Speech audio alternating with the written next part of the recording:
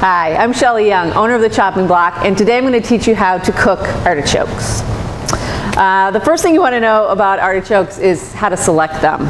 So what you want to do when you're looking for artichokes, no matter what the variety, you want to make sure that they're nice and heavy for their size. So actually pick them up and make sure they're heavy.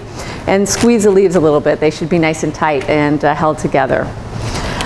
Once you've selected the artichoke, the next step is to get it ready for cooking. And you'll notice on the artichoke that there are little thorns on the ends of these leaves. So what we want to do is cut those off, trim the stem up a little bit, and get them ready for cooking. So for my artichoke, the first thing, make sure you've got a nice stable place to work here. Nice big cutting board. These do move around a little bit. We're going to cut off the top of this. If I do it straight, I feel pretty good about myself. This isn't the straightest I've ever cut.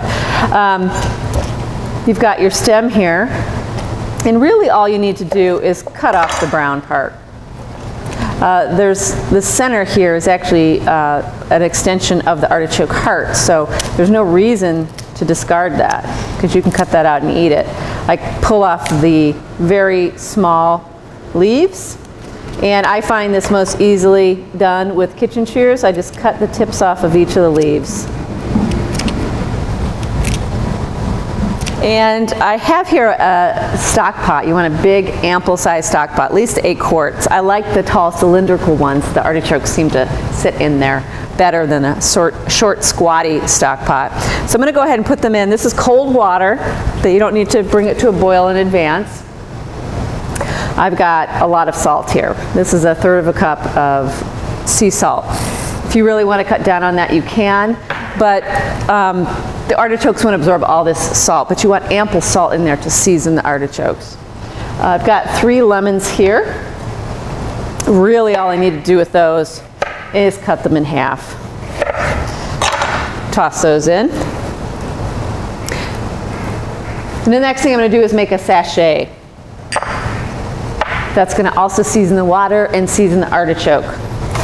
How I do that, I've got a little piece of cheesecloth. You can also use tea bag if you have a tea bag. This is 1 tablespoon of black peppercorns, whole, 2 tablespoons of dried thyme, and 4 bay leaves. We put them in a sachet, in particularly with an artichoke. It's a good idea, just because the herbs will get stuck inside the leaves of the artichoke. Kind of difficult to get out. And I just tie this up with a string.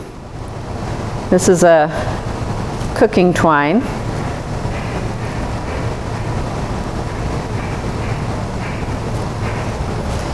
And we're going to drop this in here. And it's helpful just to cut this off, and I just tie it to the edge of the pot. I've got the water coming to a boil. I'm going to let this boil.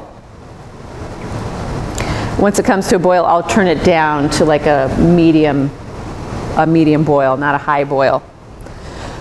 The last little thing is this. You want a bowl, something that's heat-proof. I filled this with water, and I put, instead of a lid, I just put this on top of the artichokes, and it weighs them down and keeps them submerged in the water quickly. This has been about 45 minutes now. I usually find artichokes take between 45 minutes to an hour, but I have had them take longer too. What's most important is not how long you cook them, but that they're done. So let me show you how to check one.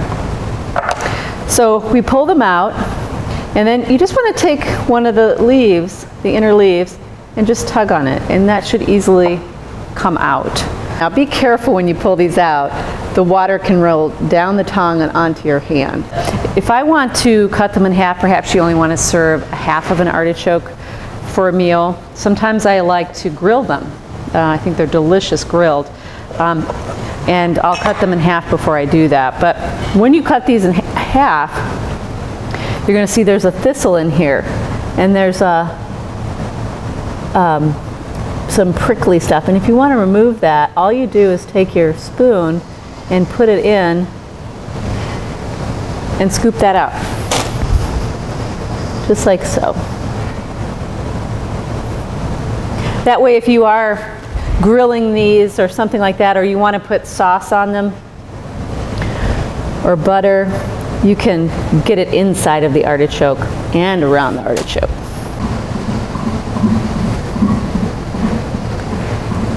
And that is how you cook an artichoke.